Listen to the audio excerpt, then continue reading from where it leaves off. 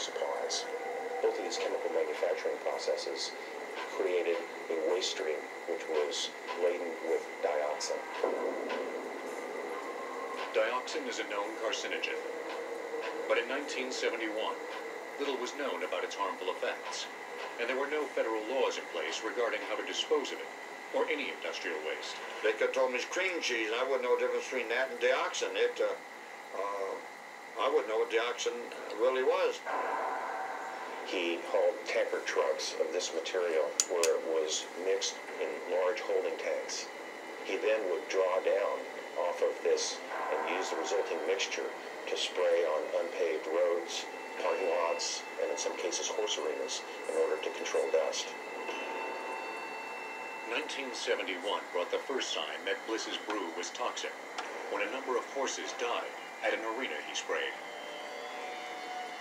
The owners of the arena contacted the state health department to seek their help in trying to identify the toxic agent.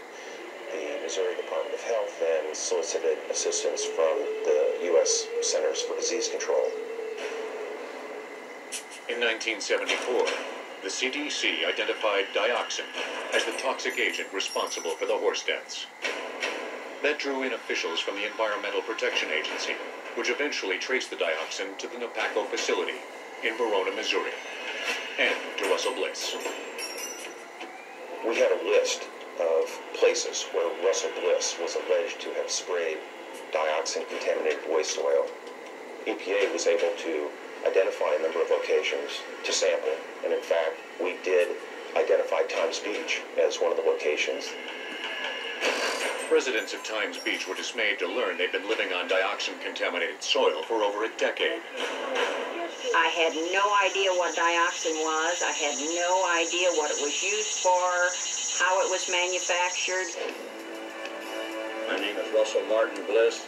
The state made a big taboo out of it. They said it was the most deadly poisonous known to man. Well, I went before a hearing of a bunch of political people in Jefferson City, and I took my finger to it and tasted it, and it never affected me. Because I wasn't told what was in the oil, I wouldn't have known what it was if they had told me what it was. If you want the truth, you could tell me it was some kind of new jelly, and I'd put it on toast and eat it. I didn't know what dioxin was. I swear to all of you, I had no idea this material was bad. In November of 1982, the EPA took soil samples from Times Beach to ascertain the severity of the dioxin contamination. On December 23rd, just 2 days before Christmas, their worst fears were realized. EPA was receiving the initial results from the lab sampling that indicated dioxin concentrations as high as 100 parts per billion existed on the roadways. Dioxin is considered hazardous to humans at only 1 part per billion. Times Beach was abandoned. With their city deemed unlivable, residents lobbied for a buyout. They knew that there was no technology available to clean up the community, and they knew they couldn't move back because it wasn't safe. In 1983, the estranged residents of Times Beach got their wish. The federal government's Superfund program, which provides funds for hazardous waste sites, paid residents for their property.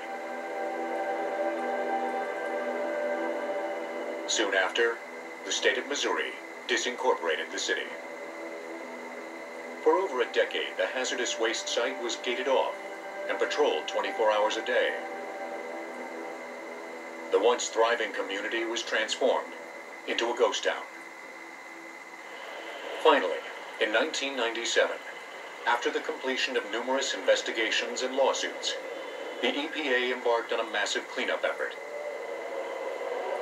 All standing structures were bulldozed and placed inside a landfill the size of 4 football fields. The EPA then brought in a massive incinerator to purge the dioxin from the Times Beach